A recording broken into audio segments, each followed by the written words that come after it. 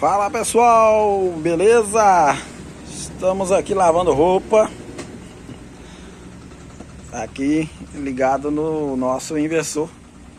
Esse aqui é meu sistema off-grid, né? É um sistema que eu montei dentro dessa CPU de computador para ele ficar portátil e assim poder carregar, né? Muitos amigos, né, gostaram desse sistema. Só que eu quero também deixar um alerta, né, pessoal? Que esses inversores assim, os inversores, eles são inversores aí top de linha mesmo. Na questão aí de qualidade de energia. Porém, um alerta que eu quero fazer para vocês é que esse inversor, ele é um inversor que podemos chamar, né, de um inversor estacionário, né? Ele não é um inversor feito com característica aí para poder ficar instalado em motorhome, porque tem vibração da estrada e tudo mais. Então, quando você monta um sistema igual esse, que eu ando com ele aí na moto, né? Eu amarro ali atrás na garupa da moto. Então a gente tem que ter cuidado, não pode amarrar isso na garupa da moto e sair andando a 120 por hora, que vai quebrar tudo, né?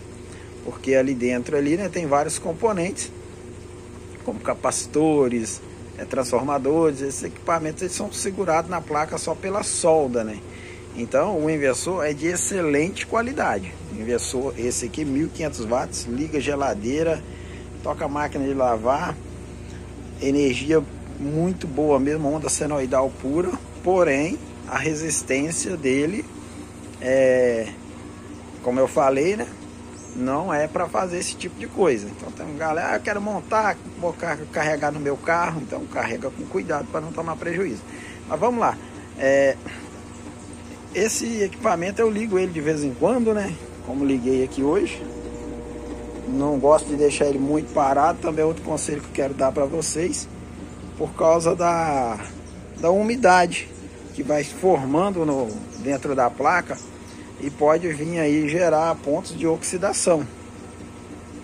Então, quando o equipamento está dentro da caixa de papelão, ele está envolto num plástico, dentro daquela caixa de papelão, embaladinho, bonitinho, ele pode ficar estocado anos e anos aí. Mas quando ele está exposto, que ele já está aqui em uso, então, como aqui, veja bem, ó, como que está o tempo aqui, chuvoso, umidade altíssima, deve estar lá na casa dos 90%.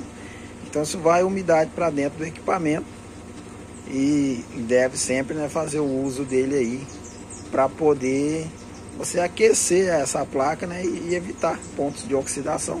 Bateria também, pessoal, essas baterias lá FPO4, eu tenho pouquíssimo conhecimento a respeito dela, mas então eu acho que é legal sempre você dar uma carga e uma descarga nessa bateria, não deixar parado.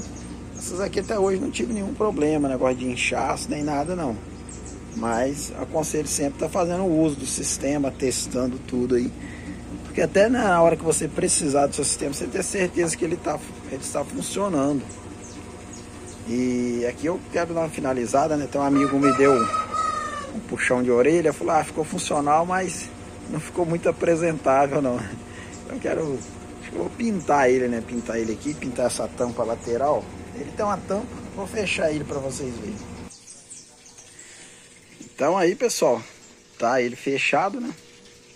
Então, tá vendo? Tem até um ponto de ferrugem. Vou fazer uma pintura nisso aqui, deixar ele mais apresentável. Eu tô sentindo falta aqui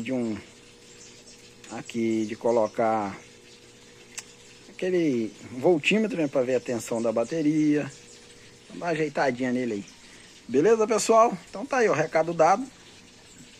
Quem montar, cuidado com o inversor para não ficar dando pancada nele. E sempre ligar também por causa da oxidação que pode gerar na placa. Então valeu e um forte abraço.